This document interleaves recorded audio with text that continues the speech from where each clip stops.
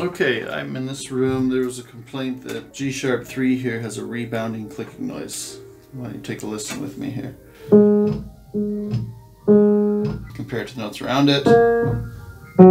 No clicking on the release. This one does have that though. So I actually honestly don't know what this is going to be, and I'm going to open up the piano and take a look.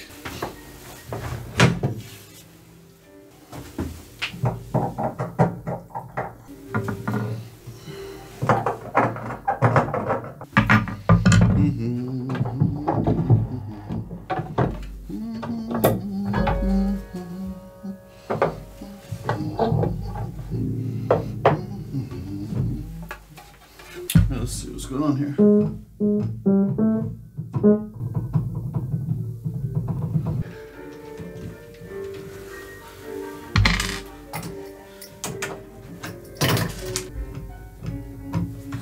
I think this might be a loose key lead, sure enough.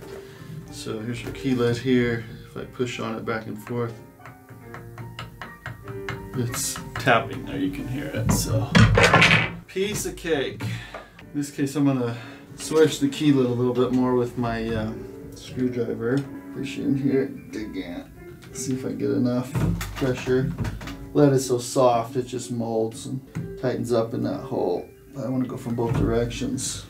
Interestingly enough, the time of year that I notice these key lids clicking in their holes mostly is when the humidity is highest. So here, that's late summer, early fall, and that's where we are now. You might think, oh, when the humidity is high, the hole will shrink and the key lid will get tighter with higher humidity, but the opposite is true. I'm gonna have to take the stack off this piano.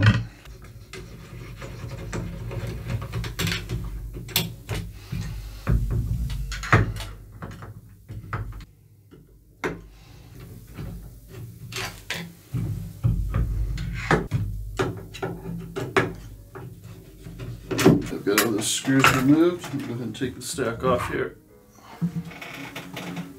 Set it to the side. I can get at this G-sharp a little better. In this case, I'm gonna get out my elf hammer. Okay, I'm gonna brace this against the key bed, which is a more firmer wood, and I'm gonna swedge it. Now, obviously in the shop, I have a tool that I can swedge these in a beautiful pattern. It's a lot more controlled, but I'm just tapping this on the top of the screwdriver.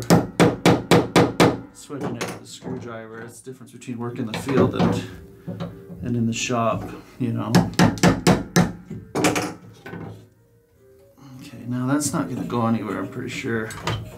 You say, well, is it going to come back next season? Hopefully not. I don't think so. Why would the hole enlarge when it's more humid rather than swell up? I had it explained to me once that the entire piece of wood swells, and with it the diameter of that hole, and that's why you're going to get that key lead loose in the hole. This whole piece is swelling along with the grain.